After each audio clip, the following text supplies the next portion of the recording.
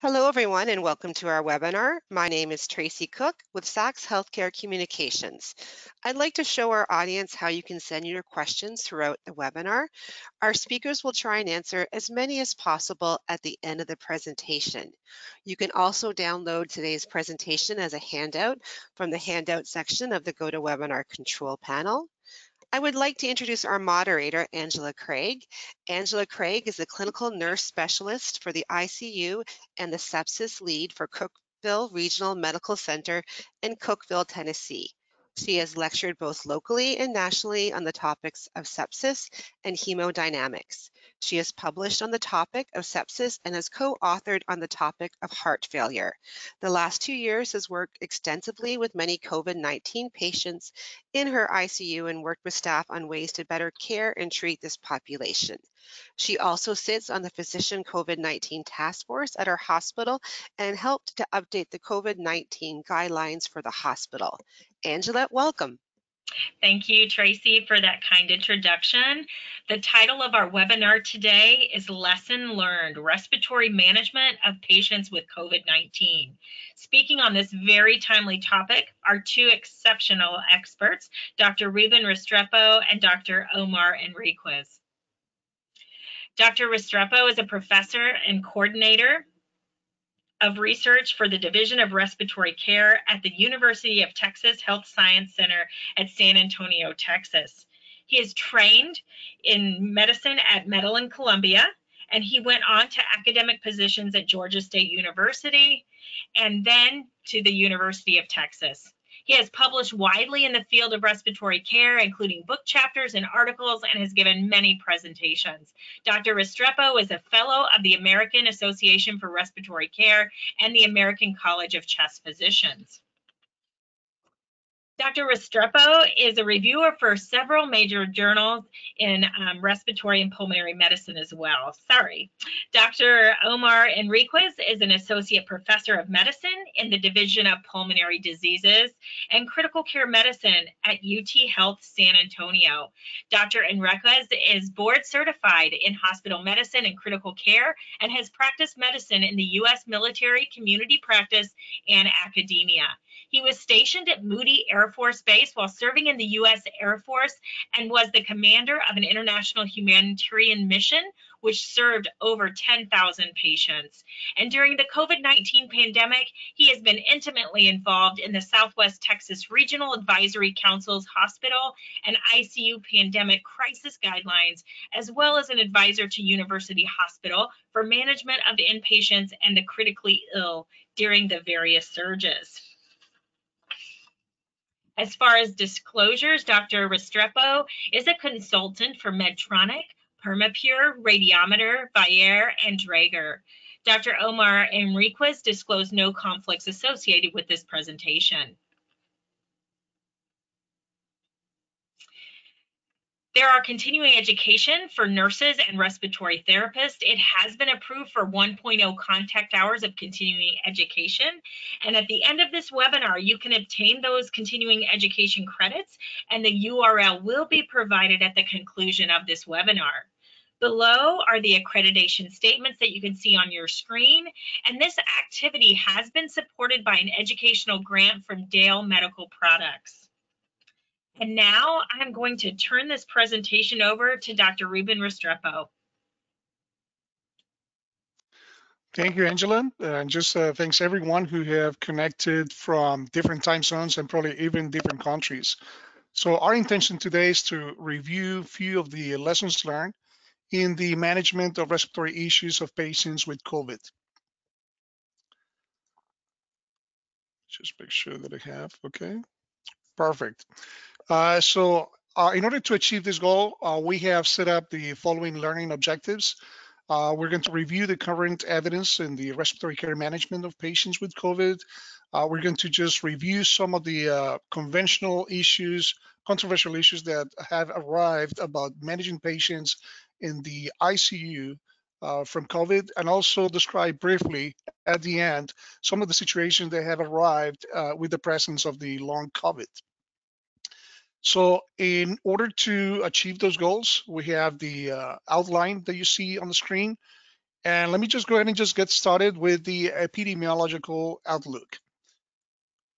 So I think it's quite interesting that on March 1st of 2020, I can name a few: Armenia, Australia, Austria, Canada, Ecuador, Egypt, Israel, along with other 20 countries have reported the first 20 cases. First 20 cases, while in China had almost 80,000 cases and almost 3,000 deaths, only followed by countries like South Korea and Italy. By March 24, 2 years ago, the number of cases around the world surged and reached unbelievable proportions. Only by the end of March of 2020, a handful of countries had not reported a single case. And as you can see on the screen, almost every country had been affected by a number of waves. Only to clearly visualize just the impact of a single hour. You see here, 3/4/2022, 2:21 p.m. Just this is the number of cases on March 4th, almost reached. So it just in 1 hour, as you can see on the screen, from 221, you see 150,000 new cases and over 1,000 people dead. So only 2 weeks ago, the number of cases reached over 450 million cases of COVID and had claimed over 6 million lives. Something that you can observe here on the slide. So by yesterday, by 1:20 p.m., the total number of cases was almost 475 million, and the number of deaths increased by almost 100,000. So this is the dashboard from the university, from Johns Hopkins Center. And now what you don't see at the end is just really a spike at the end that was not present about a week ago. So that means that based on the latest reports from Eastern Europe, we may be facing a new surge of cases around the world thanks to the Omicron variant BA2. So when we speak of the early stages of the pandemic, so during the early stages back in 2020, of course, we had many issues that remained very unclear, but few things were in the mind of clinicians. As you can see, first, the sooner the patients with COVID were intubated, it appeared that the more cardiopulmonary arrests were prevented. So emergent intubation was really avoided at all costs. Second, early intubation became very important to minimize the concern at that point of cross-contamination, and more importantly, the dispersion of the viral particles and inadvertent exposure of healthcare providers. So at this point, despite the paucity of evidence, the patients were intubated very often and very soon. All critical care teams found themselves managing a very unusual number of intubated patients and probably a different type of acute respiratory distress syndrome. But in order to provide a very true perspective from the day-by-day clinical experience, I invited Dr. Omar Enriquez to assist us in understanding some of this firsthand experience here in San Antonio. So welcome, Omar. And I wanted to ask you, so how difficult was this initial approach I just described, or how different to the one-year experience at your institution? And also a couple of questions. Was really the aerosolization a concern at all? And was there really an attempt to always intubate early? And welcome. Thank you, Ruben. Hello, everyone. First off, I'd like to thank Tracy Cook, Angela Craig, and Dr. Restrepo for inviting me and allowing me to participate in this webinar. As was mentioned, I'll be providing my firsthand experience as it relates to respiratory care of patients with COVID-19 pneumonia. These are my experiences and opinions, and may not necessarily reflect those of other healthcare providers within my practice, my academic division, or the hospital where I have taken care of these patients. So to your first question, Ruben, how different was the initial approach to the one experience at our institution? There was no difference of what you described. Our initial approach to intubation included guidelines that had language such as criteria for strong consideration of mechanical ventilation, because there was still a fog of uncertainty as to when to place patients on respiratory life care. life support. We did go to extreme measures to avoid aerosolization. In fact, there was very strict protocols as to how and who would intubate the patients. So to answer your second question, was aerosolization a concern as well? It was absolutely a concern, and especially because initially we were not clear what the mode of highest transmission was. But extrapolating from our knowledge from other coronavirus infections is what guided our initial approach. We did attempt to intubate early, often. In fact, our initial guidelines defined severe pneumonia by several following factors, one of which was a failure to oxygenate despite appropriate supportive measures or intolerance of the interface or devices that were used. And in fact, we were even considering failure of oxygenation with saturations less than 94%, which is not your typical cutoff to intubate somebody, but because there was a concern of avoiding cardiopulmonary arrest or having to undergo an emergent intubation, we set these thresholds as such. Thank you, Omar. And I think the other issue of importance that came alarming to critical care teams was the fact that several researchers at this point, including the world-renowned Dr. Luciano Garinani from Italy, had already described a different type of ARDS phenotype and a clinical pattern with COVID. So significant differences were observed at this point regarding the presence of diffuse alveolar densities, the PF ratio, different lung compliance, the presence of systemic inflammation, and even the radiographic pattern of both the plain film and the chest tomography. And of course, these descriptions brought very high interest to the clinicians trying to determine the best way to ventilate these patients. So without the question, the physiological perspective at this point of managing these patients with COVID-related associated ARDS brought interest and, of course, significant challenges. One particularly unique histologic feature that you see was the presence of the microthrombi in the alveolar capillaries of the, as indicated by these arrowheads, in this 78-year-old patient who unfortunately died from COVID. So as we can imagine, after intubating a significant number of patients at the beginning of the pandemic, the number of available mechanical ventilators was very poor around the world. And this for sure became one of the many tipping points in what the morale was going to be by all the healthcare providers. So selecting at one point, if you can imagine, who would be placed on the mechanical ventilator and who wouldn't, would determine actually who may survive and who for sure would die. So the invention and provisional patents for new mechanical ventilators did not come fast enough at this time of the pandemic. So I would like to ask Omar, so how difficult was it to find all the resources required, particularly during this several waves?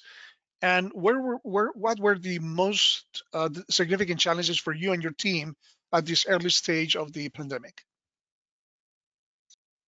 So coordination between healthcare providers that were at the bedside and knowing what we needed at the bedside, and coordinating this with the executive administration leaders who oversaw the approval of obtaining these resources was the most difficult part. For example, at one time, we were nearing the use of all our available ventilators. I tried to facilitate borrowing ventilators from a local hospital who had excess ventilators and was willing to lend them. The coordination of this was very difficult. If you can imagine, just from the labeling of these ventilators, the transportation of these ventilators, inventorying or keeping an inventory of these ventilators, both at the lending facility and the receiving facility, and making sure that their maintenance and return was secure was a large endeavor. Take also into consideration the large numbers of equipment that was needed, and that was just the ventilator itself.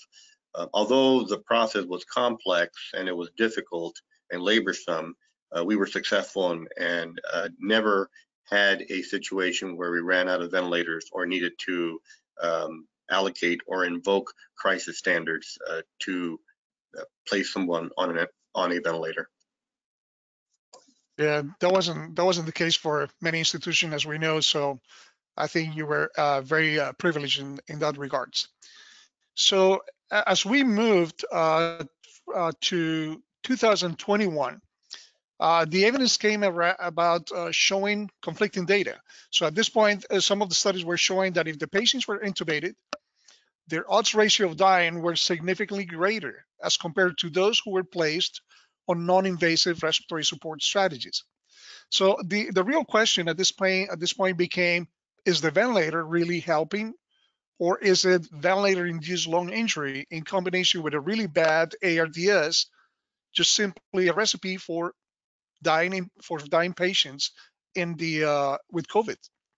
So the high mortality on the ventilator now, combined with the evidence showing a low risk for aerosolization and very limited transmission of the virus, encourage clinicians to really use non-invasive respiratory support as the first line of treatment for patients with COVID.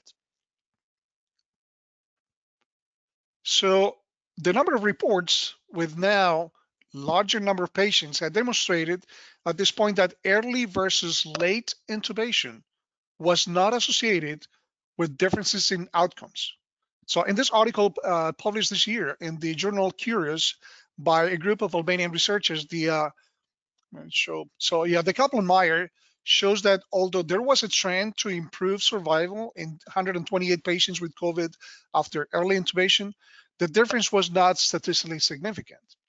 So this report, along with similar studies, drove actually a reduction of the intubation rates by 20%, and non-invasive respiratory strategies was initiated and sustained until patients displayed significant work of breathing or were unable to speak.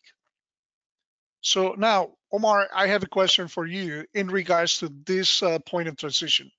So how long did it really take for your team to change the practice to implementing non-invasive respiratory support, such as high flow nasal cannula and non-invasive ventilation or BiPAP? And was this driven by the shortage of ventilators or the upcoming evidence, or both? Yes, so initially there was a slight delay in implementing the use of non-invasive respiratory support. We have a group of providers, physicians and advanced practice providers that are military trained, and we're frequently thinking outside of the box on ways to oxygenate patients aside from intubation. And at the same time, we had providers that were willing, that were reviewing the data expeditiously and giving us this real-time feedback as fast as possible. These providers were also brave and were willing to be the first ones to try alternative ways of oxygenating aside from intubation. High flow nasal cannulas and non-invasive positive pressure ventilation are modes that we frequently used before the pandemic and that we have come to be quite competent and experts in their use. So matching all these facets of our practice led us to soon implement and recommend their use in the entire hospital. I would say there was some hesitancy at first because of the uncertainty of how dangerous this was. But again, as I mentioned, all these facets of having data expeditiously reviewed and guiding us, as well as our previous experience with coronavirus infections, kind of led us to implement these modes of oxygenation. So to directly answer your second question, it was driven by evidence, innovation, and bravery rather than a shortage of ventilators or a delay in the evidence being available. Thank you, Omar.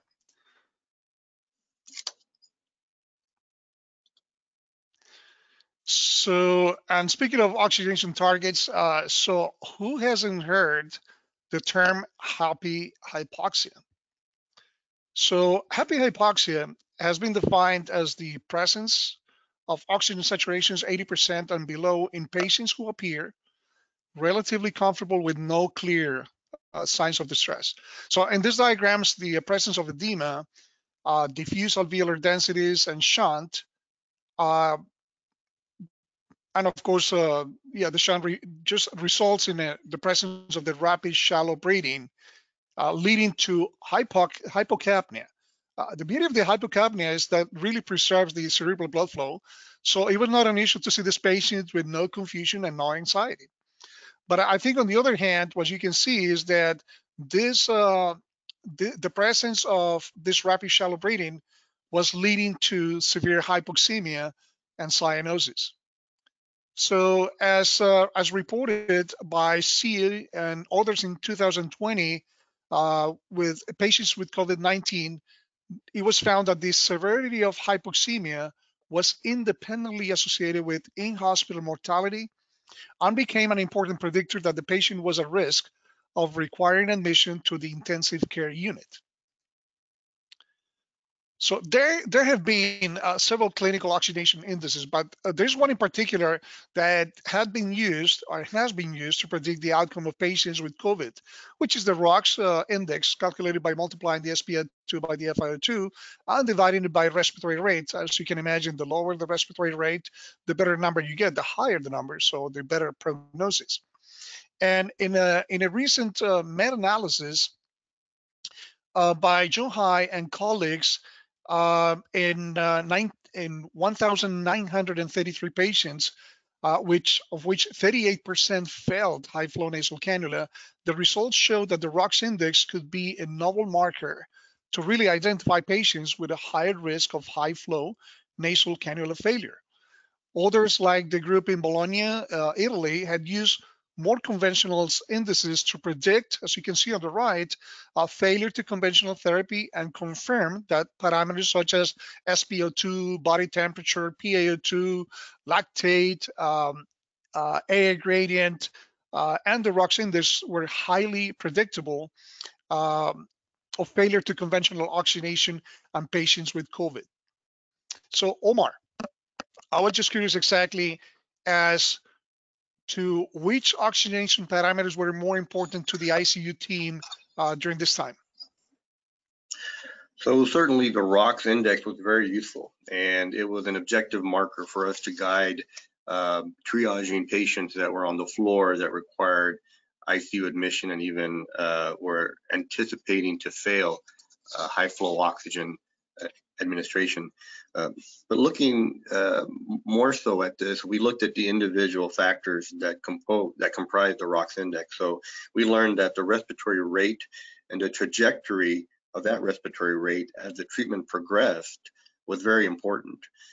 So if that respiratory rate was elevated consistently despite several days of treatment, that alone, even perhaps a ROX index that was did not meet concerning criteria, that alone was concerning for us to hint to us that they would probably require intubation. The work of breathing and the subjective character of that work of breathing by the patient was also important. So if the patient, for example, would describe a work of breathing that was minimal, but it was obviously very laborsome to us, but the patient felt comfortable, we would perhaps be more reserved about pushing the patient to consider intubation. However, if a patient was breathing, work of breathing was not that laborious, but the variable oxygenation respiratory rate were very elevated or abnormal, that would lead us to suggest intubation rather than not. So how rapidly a person recovered from a desaturation was also very important. So if they were able to recover quickly within a matter of seconds with moderate or even heavy exertion, those were good signs. But if they had a delayed recovery from, say, just moving in bed from one position to another, and it took them several seconds to minutes to recover, that was concerning. Another factor was obesity. Obesity was a significant factor for us to consider intubating patients if they were requiring higher escalating levels of oxygen support. And finally was the tolerance to various modes of oxygen delivery. If they tolerated high flow, nasal cannula, or non-invasive positive pressure ventilation and we would try different types of masks, nasal masks, full face masks, etc. Thank you, Omar. And we will talk a little bit more extensively about the non-invasive devices. So now let's turn over talking about awake prone positioning. So, and there's no question that many of the tricks that used regarding proning have been learned from previous experience with ARCH patients. It's been almost, again, 10 years since the Percival trial. So, but in the particular case of awake prone positioning, the world turning was more important than the full prone position. So some patients, if you think about proning, just being completely spontaneously breathing or fully awake, were very uncomfortable. Others also experienced anxiety or required just light sedation to tolerate the appropriate position. So with these factors in mind, care providers had to ensure that patient did not fall asleep, and they were turning at appropriate times intervals to ensure that they were having no complications like pressure ulcers or hemodynamically instability. This article by Chan this year in Frontiers of Medicine describes the protocol and the benefits obtained by implementing the awake proning positioning in patients with COVID-19. Also, as you can imagine, there's no question that this technique became a bit more challenging for patients with non-invasive devices. I guess thank God we don't use so much the helmet in the Americas, but then South America and Europe are heavy users of the helmet. And this became a little bit more challenging for these interfaces because they were more uncomfortable. So that's why some places actually opted to choose high flow nasal cannula over non-invasive ventilation via mask in this particular cases. Now, in this particular study published by Lancet in 2021 by Ehrman and colleagues in over 1,000 patients managed with high flow nasal cannula for hypoxemic respiratory failure due to COVID, they report how awake prone positioning reduced the incidence of treatment failure and the need for intubation without any significant complications. And as you can see on the diagram, on the illustration, the figure, that those effects were actually sustained after the return to the supine position. On this slide is just an example of the similar reports in the literature supporting awake prone positioning for patients with COVID-19. But I think interestingly, the implication of early versus late intubation was not the only clinical decision that was tested in many instances. In this article by my good friend David Vines and colleagues at Rush University in Chicago, they demonstrated via retrospective analysis of 129 patients with hypoxemic respiratory failure due to COVID that early, that means in the first 24 hours of using high flow nasal cannula, awake prone positioning was associated with a better 28-day survival. So it's important to highlight, so these figures, again, from a couple of studies on the previous slide showed how early awake prone positioning was associated with a significant better SpO2 FiO2 ratio, a higher ROX index, but also as an overall treatment success on this right side of the screen. So Omar, we all talk about proning. We will talk about intubated patients and proning, but there's a say that it takes about 10 people to prone a patient, 4 to actually do it, and 6 to actually panic or complain about it. So I'm just curious, in the ICU at UH, do you have a proning team in the ICU? And without really providing details on the protocol, was proning easy to implement this time in the ICU for spontaneously breathing patients? Yes. So we did not have initially a proning team, but as the volumes of patients started to increase, we did create a proning team, dedicated proning teams. Our nursing and respiratory staff were well versed and trained in proning using standard hospital beds as well as specialty beds. So it was not a tool that was difficult to implement. In fact, we had used and have used proning as a mode to oxygenate, to improve oxygenation in intubated patients for a very long time before the pandemic. But to actually suggest that or implement that with patients who were not intubated did require a little bit of work because it was something that was not customarily done outside of the ICU. So initially we had some education to do with our hospitalist partners, and we did instruct them and teach the nursing staff how to teach the patients themselves how to self-prone. And then if the patient did require ICU level care and subsequently intubation, these same nursing teams would then go around patient to patient and prone them, as well as meeting certain time benchmarks, rotating them, moving them to prevent any skin breakdown or injury.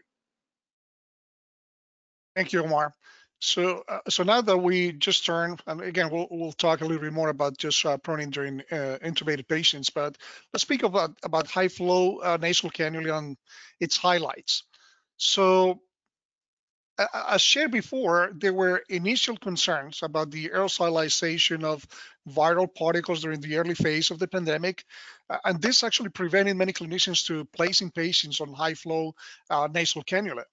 But then its effectiveness was studied, like this systematic review by Agarwal in the Canadian Journal of Anesthesia in 2020 demonstrated that could reduce the need for invasive ventilation and escalation of care compared to conventional oxygen therapy. But also, as you can see at the end of the conclusion, this benefit had to be balanced against the unknown risk of airborne transmission. Remember, we're talking about 2020 at this point. So what became actually more appealing as the pandemic progressed in 2020 was really compare high flow nasal cannula to non-invasive ventilation. There it comes again. We just didn't need the pandemic to create this situation. But now, so what this systematic review published this year by Glenardi in Indonesia found better outcomes with high flow nasal cannula compared to non-invasive ventilation for COVID-related acute respiratory failure in about 268 patients, as shown here, how it favors high flow in this scattered plot at the bottom of the slide. But to temper the excitement, of course, of early and heavy adopters for high flow nasal cannula, we had to be reminded that late failure to the use of high flow nasal cannula could result in very poor outcomes, including high mortality in COVID-19 patients. So same warning that we have seen with any non-invasive respiratory support strategy that is used beyond the time when the patient should have been intubated to start with. So Omar, again, when we get to this point of using non-invasive respiratory strategy, so high flow is one of those strategies that some centers really love and heavily adopt, while others do not. So what was your experience with high flow in the ICU with severe hypoxemia prior to the pandemic, and how did it change, if it changed at all, during the pandemic? Sure. So as I mentioned previously, we had been very comfortable using high flow nasal cannula and non-invasive positive pressure ventilation. And in fact, we used it regularly before the pandemic. We began to use it more frequently outside of the ICU by hospitalists, albeit sometimes it provided a false sense of security in some populations. For example, using high flow nasal cannula would offer oxygen saturations 98 to 100%, but those same patients would have horrible PF ratios or would have marked increased worker breathing or very abnormal ROX indexes, and would take several minutes to recover from desaturations that would occur during very light activity. So providing this high level of oxygenation and describing the patient a happy hypoxic patient would give some physicians that weren't very familiar with high flow nasal cannula a false sense of security just because their oxygenation was maintained relatively well. But so to answer your question, in summary, we had used it very readily and ubiquitously prior to the pandemic and continue to do so. Thank you, Omar. I think something that I learned a long time ago from Dr. Andres Esteban from Spain is that if at any point in the first 30 minutes there's not really a turning around of your patient, you should be thinking about intubating it. So that's why those first 30, 45, 1 hour, just at the bedside, just instituting non-invasive respiratory strategies, it is going to be so critical. So now let's, again, speaking of the devil, let's review the use of non-invasive ventilation during the pandemic. So I think the same concerns that we had about high flow nasal cannula had existed. The existing evidence associated with its use in patients with ARDS at this point with non-invasive didn't help in many cases to be initially selected for patients with COVID. If you remember, I mentioned that delayed intubation to be a significant risk factor for patients undergoing both high flow nasal cannula and non-invasive ventilation.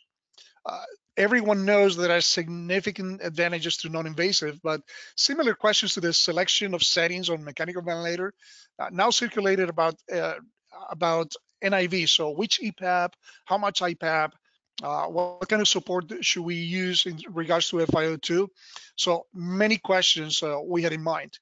And then trying to determine when to use non-invasive was going to be the same case as we used before when patients actually turn to be hypercapnic or acidotic and when they fail a high flow nasal cannula. So I also wanted to bring just Omar to the table here to talk about, these two issues. And you have mentioned this before, Omar, but so high flow, the bottle is, or the war, I could say, between high flow nasal cannula, because keep in mind that the FDA now considers high flow nasal cannula not as a oxygenation device, but also is also a non-invasive device. So where did your team actually draw the line between using high flow and non-invasive? And for your COVID patients, was there really a significant difference or impact when you use one versus the other? Yeah, it's been a very interesting transition in this type of care of our patients. What we have observed is that for the most part, outside of the ICU, high flow nasal cannula has been used to its maximal effect, meaning FiO2 oxygen set levels of 100% at 55 to 60 liters per minute. And these levels are often used for days on some patients, as long as they're tolerating it and their physiology is stable. And then once they have started to show failure of this mode of oxygenation, then they transition to non-invasive positive pressure ventilation. Oftentimes this transition is not well supported or not well done.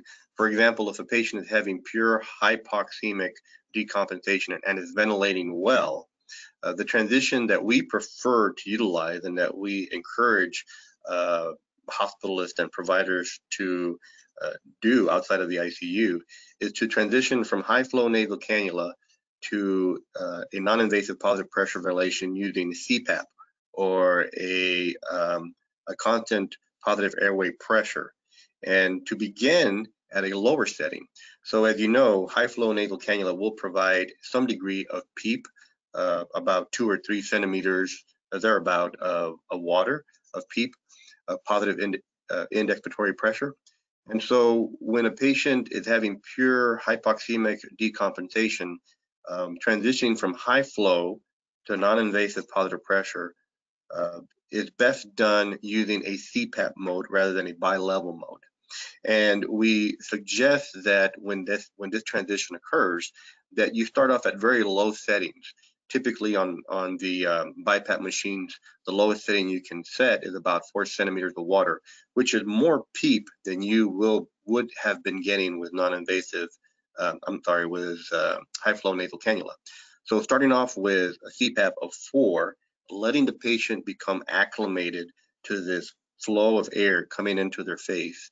And once the patient is acclimated to this positive airway pressure, then you can titrate the pressures upward, or if you need to, you can even start to titrate the FiO2 downward. It's not uncommon to see patients sometimes on high flow nasal cannulas that are breathing 40, 45 times a minute, and they are in maximal settings, meaning 55 liters per minute at 100% FiO2. We transition them from the high flow to CPAP at 4 centimeters of water. Start off usually about 100% FiO2, and then you start seeing the respiratory rate start coming down slowly into the mid 30s, lower 30s, mid 20s, and they start taking bigger, deeper breath, a lot slower breath, and you can start titrating the FiO2. Of course, this is a different approach to a patient who has both oxygenation and ventilation issues. If you have both of those, then you may want to consider a bi-level mode initially. But again, what we encourage is to let the patient become acclimated to that new way of breathing with that flow of air coming into the patient's face. And so as far as what had been our threshold to initiate transition from high flow to non-invasive positive pressure ventilation, it really had been the other indices that you mentioned earlier, ROX index, respiratory rate, recovery, et cetera, all those things. Thank you, Omar. So I think there's no question that this continues to be one of the hottest topics in the literature, because ultimately all we want to do is just try to avoid as much as we can intubating these patients. So again, just a lot of literature just coming up in regards to this, and I think the benefit is just seeing one of these issues. And by the way, just one emphasis on just the importance of just non-invasive ventilation use in patients with COVID is very relevant. But what this has provided is essential tools like algorithms or protocols that will try to benefit any type of critical care team, just to provide better uses of the resources. So now we have just the last topic just before we just make some comments on long COVID, and of course is the use of mechanical ventilation. And I think there's no question that, yeah, I don't personally think that COVID patients would require at this point an approach that we don't have to most patients, which is when they have cardiac, hemodynamic, or RC-based situations, nobody's really thinking about what is the best mode, the best settings, is just trying to compensate those issues prior to selecting what are going to be what we call the ARDS targets. I don't think you see on this slide something that is going to be so unconventional to what you have seen in the management of patients with ARDS. So for example, in this article by Lentz, published almost 2 years ago, the authors review different ventilatory strategies for COVID patients and suggested really an approach that included all the known steps in the management of ventilated patients using a lung protection strategy. So when zooming in into the ventilatory management, we find the well-evidenced parameters to clearly prevent ventilator-induced lung injury. So now, Omar, we get to this, again, busy slide where we have this confounding just evidence that could be controversial, high, low, but I really just wanted to just point out to something just because now we're just kind of just trying to wrap this up. But so really, how different was this management of patients with COVID-related ARDS and conventional ARDS? And if I can ask you just to make a brief comment on the use of neuromuscular blocking agents for patients with COVID. Sure. So I would say that overall, looking at your table, there was no real difference of how we managed the patient on the ventilator. The only difference is the rapid progression of hypoxemia and refractoriness of hypoxemia, and how frequently we had to institute rescue modes of oxygenation and ventilation in these patients. It seemed like the ARDS was much more rapidly progressing than our pre-pandemic ARDS patients. One thing that I did want to highlight that we did learn, and I think it's helpful, especially for those providers that are involved in the intubation process of these patients. And that is the profound hypoxia and the delayed recovery of these patients once induction and paralysis was instituted as part of rapid sequence intubation.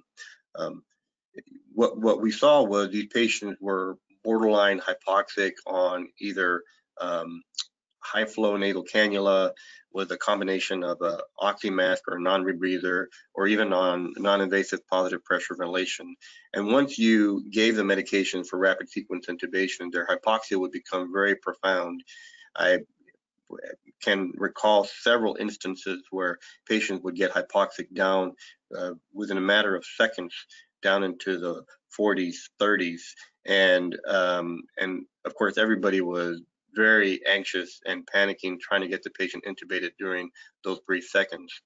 So a couple things that we did learn, I think, are very helpful information to share with everyone is, number one, to expect it. These patients will get profoundly hypoxic just before you place the endotracheal tube and you do begin to ventilate them and oxygenate them. And the second is to try to recruit early after endotracheal intubation. So what we do is, after the medications are administered and the endotracheal tube is placed, we give several slow, large breaths using the ambu bag with an attached PEEP saver. And what we do is we typically set the PEEP to around 10 or 15. And as we administer each breath, we squeeze the ambu bag a little bit larger than we otherwise would. And we hold that squeeze, we hold that breath for about 3 seconds, 1, 2, 3, and then we slowly release that breath. And what we've noticed is that recovers, that recruits the lung very nicely and brings that profound hypoxia right back up within a matter of seconds as well. So what we've done is instituted this carefully. Of course, there's still the concern of aerosolization, so we do put HEPA filters as an interface between the ET tube and our ambu bag, as well as HEPA filters in line with the vent circuit as well, to give us some protection. But using this early recruiting maneuver has seemed to help patients recover from this profound hypoxia very nicely. To address your second part of your question about neuromuscular blockade in COVID-19 patients, it has been frequent, helpful, and detrimental all at the same time. We have had to use neuromuscular blockade as a mode to improve oxygenation and sometimes to obtain synchrony and comfort with the ventilator.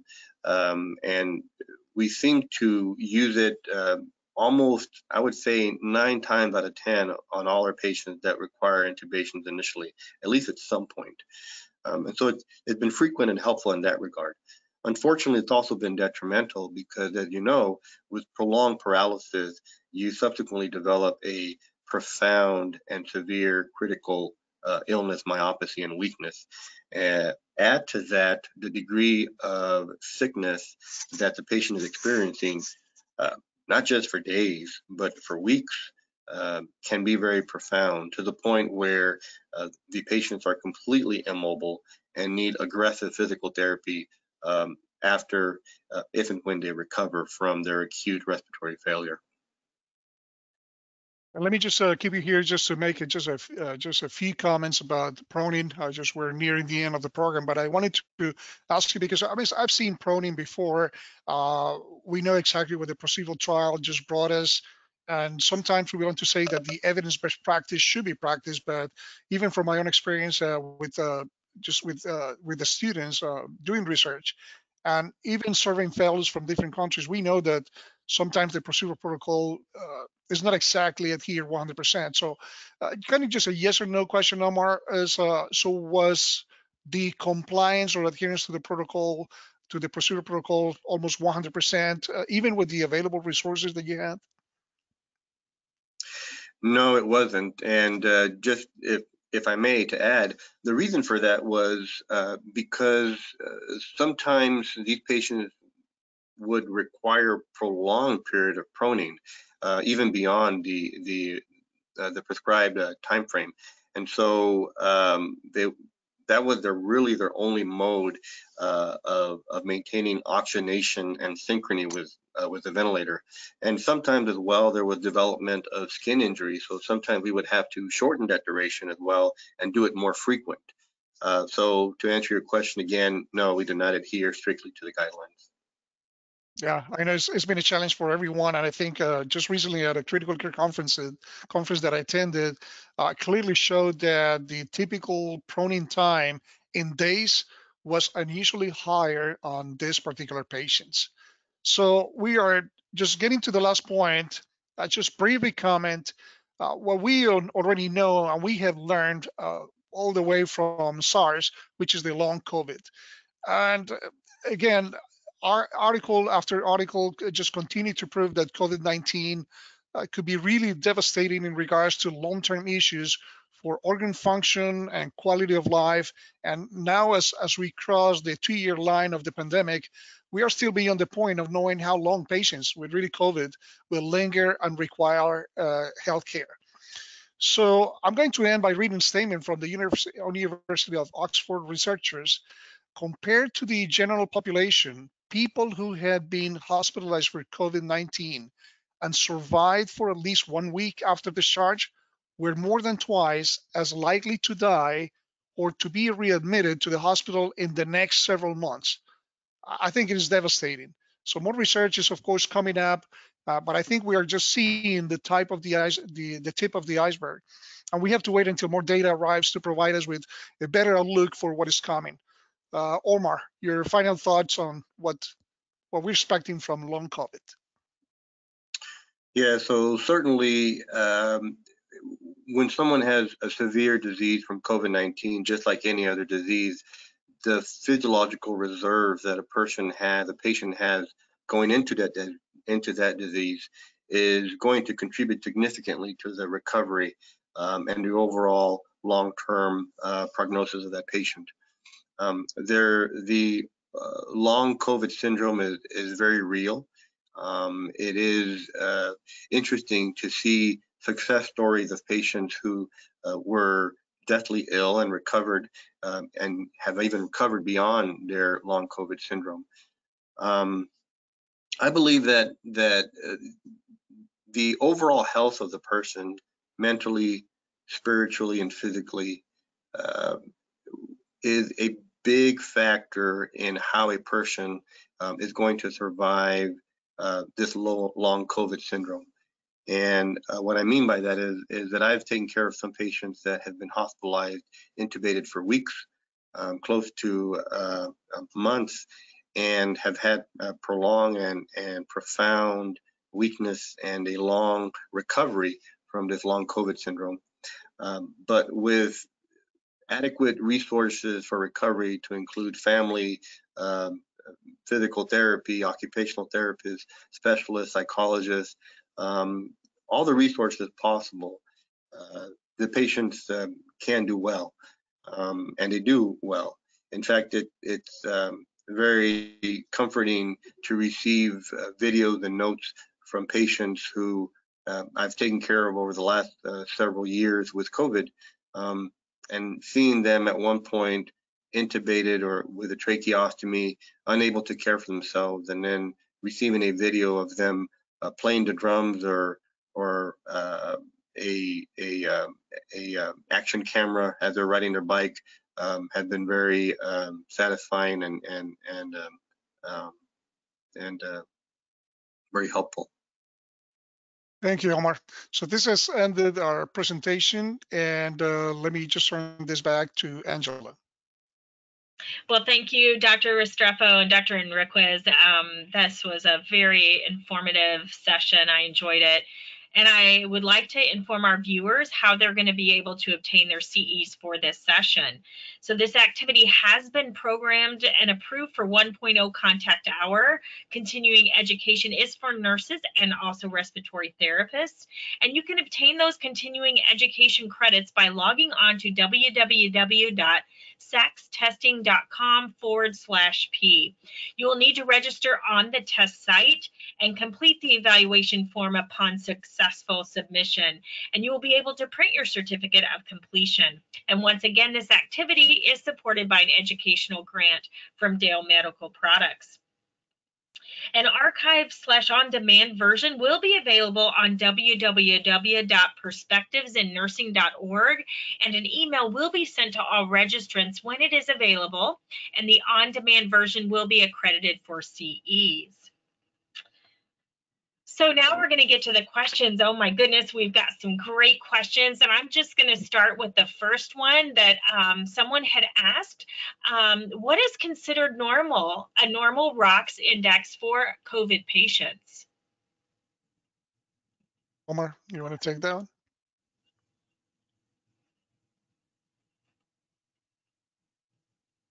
Omar, you're muted.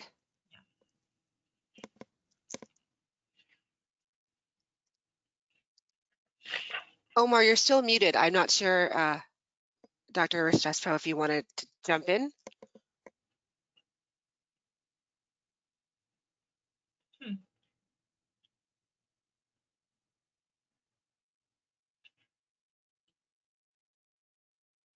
Angela, let's go into the next question, and I'll work with Omar.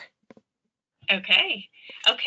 Yes, and the next question is in regards to one of the questions was, what have you all seen with regards to INO and or inhaled pulmonary vasodilators?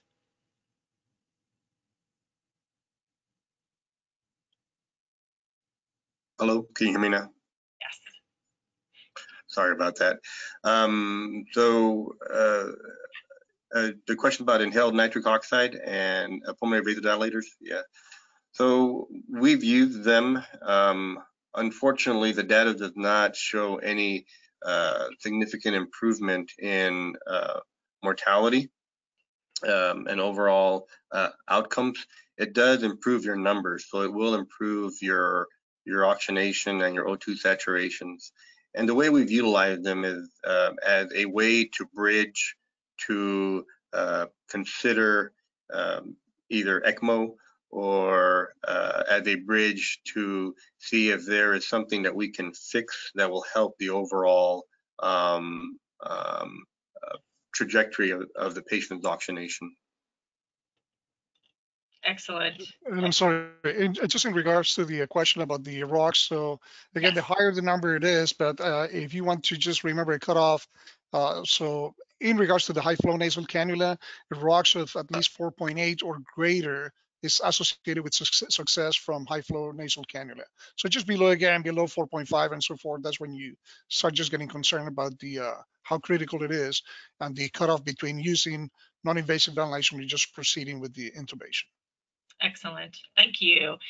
Someone, Jerry, mentioned in 2009, he had participated on a committee at a hospital in Pennsylvania where they were evaluating and selecting pneumatically driven disposable emergency ventilators for a pandemic. We were told hospitals around the country were doing the same. My question, since the 2020 ventilator shortage panic has been, what happened to those stocks?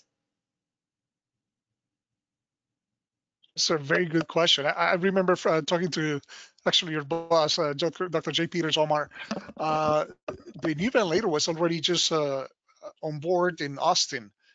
I don't think those ventilators. It's funny because by the time we had an explosion of ventilators just coming up after just quick patents, the surge actually came down. It became relatively manageable with the number of ventilators. So initially, by just the end of mid 2020, the end 2020, it became extremely chaotic, and that's when all the ventilators just came about. But then that's when you look at the waves, that's when the surge dramatically came down, and it seemed to be that all the teams were deployed back to the stations, and there was no need to use so many of those ventilators. I don't know if you actually had a chance to use, Omar, any of those vents. I don't remember getting that report. No, what we did do is we began to look into some of those early vents and did consider purchasing them or obtaining them in the event of an emergency. But like you mentioned, the timing of the surges were such that we were able to backfill or fix our broken ventilators to supplement the ones that we had. In addition to that, we had also planned to utilize some of our non-invasive positive pressure ventilators as invasive ventilators under a pressure controlled mode. So that was one of our strategies to optimize all our machines to use the non-invasive machines as well as a pressure controlled mode. Okay, excellent. We're going to go over just a few minutes because we just have such excellent questions. What roles do nebulizers play in the treatment of COVID-19 for patients without a history of pulmonary disease? Yeah, so I'll address that one. So first off, one thing I want to emphasize that was very important for the overall survivability of COVID patients is your run-of-the-mill standard bread and butter, good COVID care. All right. At first, there was a lot of concern and fear about doing pulmonary toilet, what we call pulmonary toilet, doing suctioning, deep suctioning, easy PAP, IPV, anything like that. But as we started getting more comfortable with these therapies, I strongly feel that that was the mainstay that helped a lot of these patients survive. With regards to bronchodilators like albuterol to be used for pulmonary toilet, some patients that did not have any history of airway reactivity, COPD, or asthma did develop some degree of respiratory reactivity with viral infection. So sometimes we did find it helpful to use these bronchodilators as part of the pulmonary toilet, in addition to mucolytics and aggressive pulmonary toilet, to make sure that there were no mucus plugging or atelectatic lung that would be developing. Yeah, interestingly enough, there's some studies even about just nebulized diuretics. The use of the furosemide, for example, just for the anti-inflammatory and cytokine control. But again, it's not the standard of care, as Omar has mentioned, just for pulmonary clearance and just bronchodilatory effect. That's where you may see without really affecting outcomes of COVID patients, just simply managing whatever signs you have of hyper-responsiveness. Excellent. And the last question, I just couldn't turn this question down. It said, I had COVID in January of 2020 and ended up with an inflammatory cardiomyopathy, was initially diagnosed with isolated cardiac sarcoid in May of 2020, and AICD was placed in July of 2020. Since then, my diagnosis has changed. Have you heard of more cardiac involvement like this in long COVID? I have found several others with the exact same scenario as myself. I am an RRT in Detroit who worked through this surge. Yes, unfortunately, there has been similar cardiac sequelae from COVID-19 infection. As you all know, there's also association with cardiac inflammatory effects from vaccinations as well. So yes, we have seen that. One of the interesting things that we've seen almost ubiquitously in the ICU is the profound bradycardia. Aside from hypoxia, not related to hypoxia, but the bradycardia that is present in some patients, and again, also not associated with sedation, just a profound bradycardia. We've also taken care of some patients who have survived COVID, early infections, and subsequently have developed conduction abnormalities as well. So yeah, that's another area of pathophysiology that is continuing to be studied at this time. Yeah, unfortunately, one of those things that we probably learned from SARS, it was exactly the same issue. Cases of myocarditis, pulmonary fibrosis, and just lingering symptoms up to 18 months, 24 months. I don't think we see the exception here with COVID. It's kind of the same picture. I think you're right. Well, thanks you guys so much. I'm going to turn this back over to Tracy. It's been a great lecture. We appreciate it. Thank you. Thank you, Angela. And thank you to all of our speakers today. We would like to thank everyone for attending today's webinar. Immediately upon the conclusion of this webinar, you will be presented with an online survey. Please keep your web browser open, and we appreciate your feedback.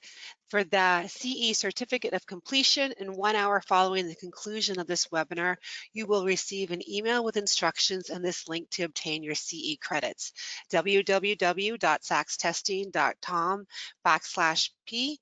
And again, we thank everyone for joining us, and we hope you have a great rest of your day.